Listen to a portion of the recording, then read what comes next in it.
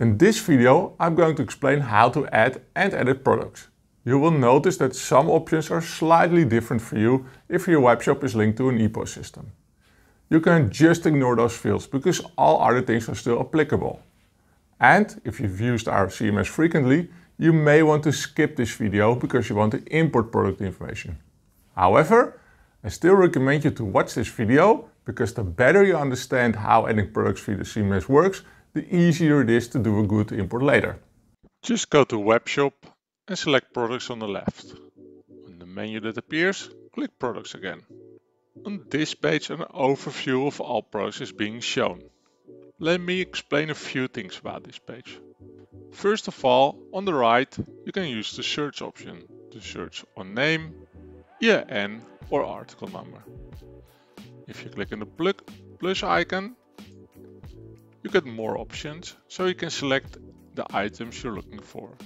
Select all activated items or just narrow it down to items from a specific brand. Once you're ready, click on search. If you want to see all items, click on clear. You can also sort items on price, stock, the number of items sold, if they're active, and the creation date. Just click on the title and the page will refresh and show all items sorted on stock in this case. Let's create a new product. Click on Add. I'm going to explain all the fields on this page to you. However, a few things might be different for your webshop if you're linked to an EPOS system. The first option we're going to add is the name. The name can be anything, however, I recommend you to have a consistent name. So typically, most of our customers start with the brand name and then the name of the product. If you're going to sell a barbecue, it could be a Weber Q200. The IAN code is one of the most important fields on the CMS. Why? Everything we do is linked to an IAN code. If we make an integration with your POS system, the IAN code is the way we integrate data. If you're interfacing with Amazon or other marketplaces, the IAN code is mandatory as well. So it's not very common to use IAN codes in the UK, Ireland or anywhere else. However, I really recommend you to use the barcode, the IAN 13 code you get from your suppliers. So not just the article number, the full 13 numbered code. The next option is the VAT scale. This one is pretty straightforward, so you can just select the scale you want to use. The next two fields are related to prices. Normally, you only need to add a regular price. Let's say 250.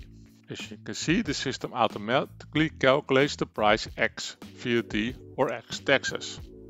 However, if you're adding an offer, you also need to add the old price of the product. The old price is logically always higher than the new price. So let's say we make this one 300. If you do that, the Garden Connect CMS will automatically recognize it's an offer and display an action appearance. Also, the old price and the new price are both shown on the product page. If you're not interfacing with the POS system, you need to add your stock if you want to use stock. So let's say you got 10 in stock. The variation options are covered on the next Academy course. So we're going to skip that one for now. The next option is to select a brand. I explained everything about brands in the previous video. Let's select a brand. Now we need to link this item to one or more categories. As a rule of thumb, I recommend you to add items only to one category. And that should be the lowest category. So for example, if you're adding a plant, you only need to add it to the lowest category. For example, the garden patio roses.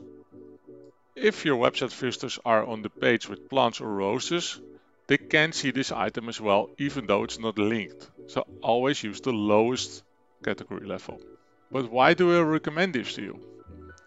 If you're using shipping conditions on a category level and you're adding items to multiple categories, it can be confusing for you or the customer on your website how the shipping costs are calculated. If you're not using shipping conditions on a category level, you're good to go and select many categories. If you do use them on a category level, make sure you only select one category to avoid confusion on your end or on your customer's end. Then we got three fields with descriptions: the short description, the description, and the extra description. Let me explain that. The short description is sometimes displayed on top of the price on the right hand side of a product page. However, we don't show that description all the time. So only if we tell you to use it, you should use it. The description is the most important one. The description is shown on the description tab and should be at least 500 words. I explained everything about the website editor you can see over here during the course about the Garden Connect websites. So if you're not sure how the editor works, I recommend you to have a look at that video. Underneath this description box, you can see a few hints, search engine optimization tips. It's important to use 3 H2s, 500 words, add 3 links to other pages on your website, a list with bullets or summary, and a few bold words. Try to achieve this and to make sure everything's sorted. So 3 subtitles, 500 words, 3 links, a summary, and a bold text. Doing so helps you to get better Google rankings. The extra description is sometimes displayed on the bottom of your website. Most of the times, however, you can skip this one. You can also add a meta description on the product page. The meta description is shown on the search results of Google, so make sure you add something inspiring so people are enthusiastic and click on the link. If you don't add anything, the Garden Connect CMS will try to generate the meta description which is relevant and unique for your page. The last thing to do on this page is to upload pictures. You can add as many pictures as you want, and I can recommend you to add 3, 4, 5 pictures per product. Why? People are at home, so they don't have a clue what they're going to buy. Having multiple photos from multiple angles and hotspots of the item help them to make a purchase decision. So be sure to click on choose file and to upload an image to the CMS. As a rule of thumb, I recommend you to keep the file size around 1 MB at most. And if you want to be the perfect online marketeer, you can add the title tag. The title tag will be linked to the image and that will help you to rank on Google Images. The variations are covered on the next video, so we're going to skip that one. But is this everything you need to do? Not exactly. Let's go up again. We just covered everything on the General tab. Let's go to Advanced Options. The overview name is often used with variations, which will be covered on the next video. So let's move on to the second one. Possible to order, yes or no. If you uncheck this box, the product will be displayed without an order button. Even if you have enough stock, consumers will not be able to place an order. The third option is always orderable. When this option is active, a product will always be orderable, even if the stock is too low and other settings say that it would be inactive or not orderable. And this one is very useful for gift cards and compost, because that's something you always have in stock. The next option is to exclude this item from the minimum order amount. How does it work? Let's assume you have a minimum order amount of 25 euros on your webshop. But what happens if customers want to buy a gift voucher for 15 euros? In that case, you don't want the minimum order amount to apply to that specific order. So if you're adding a gift voucher, make sure to exclude it from the minimum order amount. If you're not using a minimum order amount, you can skip this option at all. Exclude from feeds. If you're using XML feeds to interface with Google Shopping, Facebook Catalog, Instagram Shopping, or other third parties, you're using product feeds. If you don't want this item to appear on feeds, check this box. If you're adding plants, you can add a Latin name. Or if you added the letter name as the regular product name, you can add the common name on this field. The packaging unit is also important to understand. The packaging unit can be per liter, per square meter, and so on. If you want to apply a discount percentage, you can add it on the field discount percentage. For some items, it makes sense to offer a pickup discount. In that case, you can add it on the pickup discount percentage field. Most of the times you're going to ship items and you're going to offer click and collect. So delivery and pickup should both be active, which is displayed on this drop-down menu. However, sometimes you want items to be pickup only. For example, plants, aggregates or compost. In that case, you need to change it to pickup only.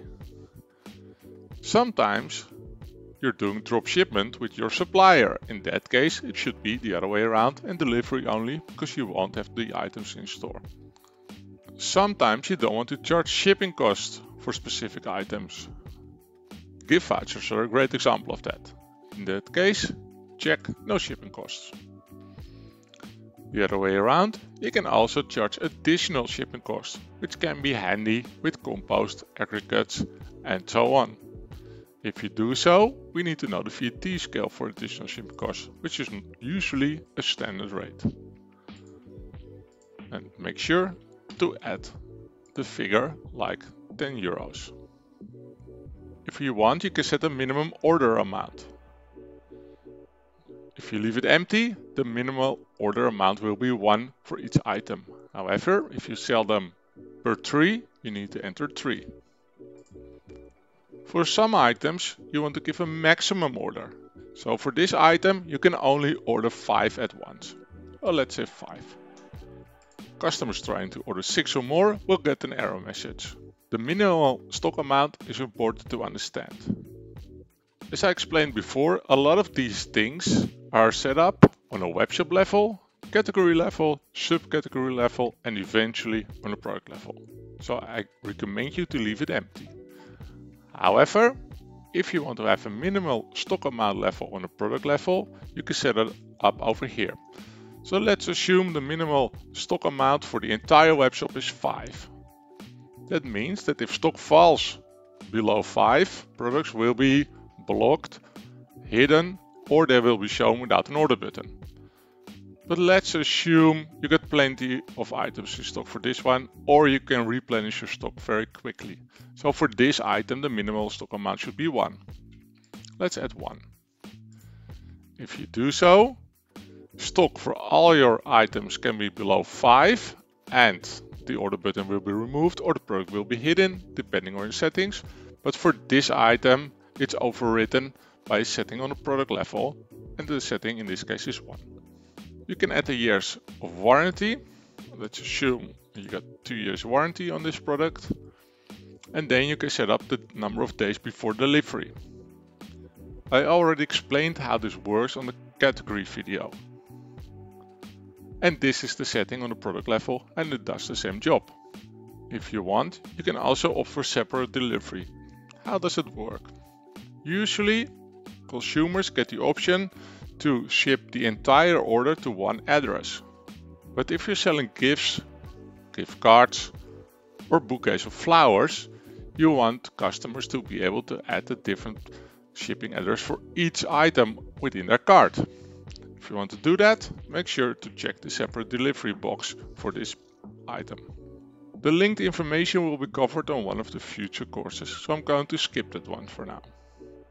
Then we're back at the shipping conditions again. As explained, shipping conditions are usually set up on webshop level, category level, subcategory level, and eventually on a product level. So I don't recommend you to use them on a product level.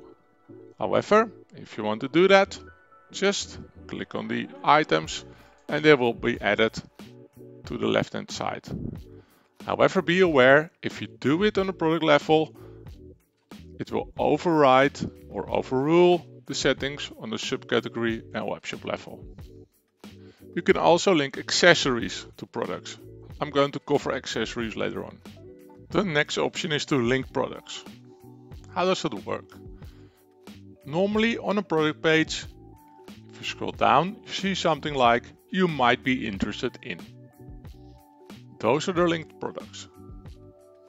So if you don't select anything, we will take items from the same category. However, you can overrule that by looking for items and select them manually in this box. So let's search for plants. If we do so, all suggestions will be displayed, including the word plants.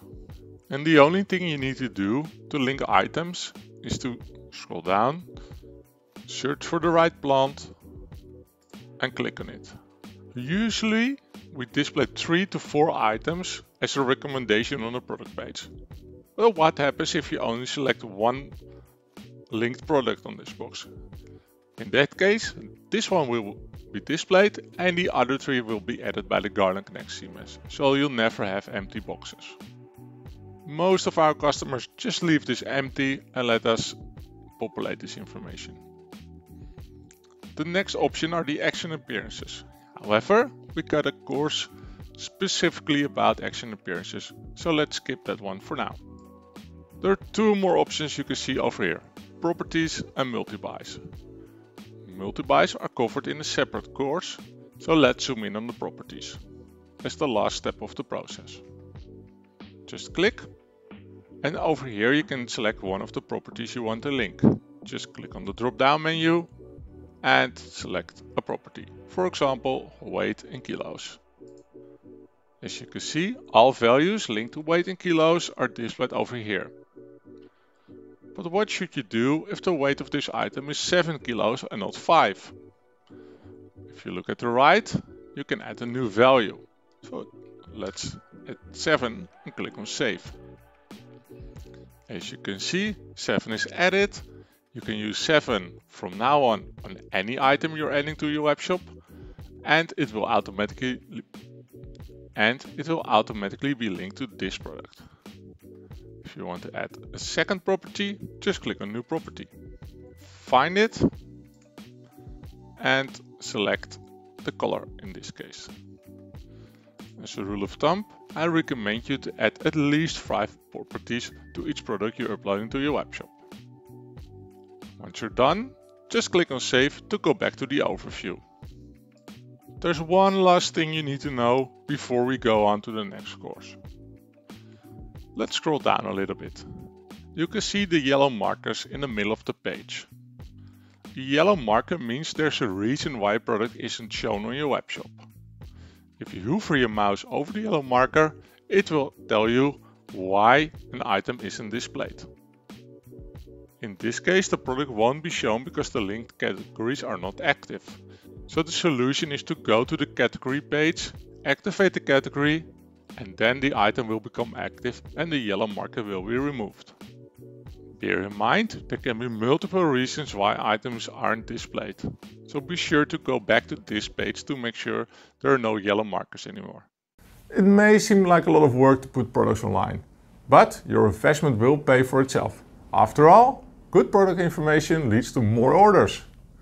In the next video, I'm going to explain to you how product series and variations work.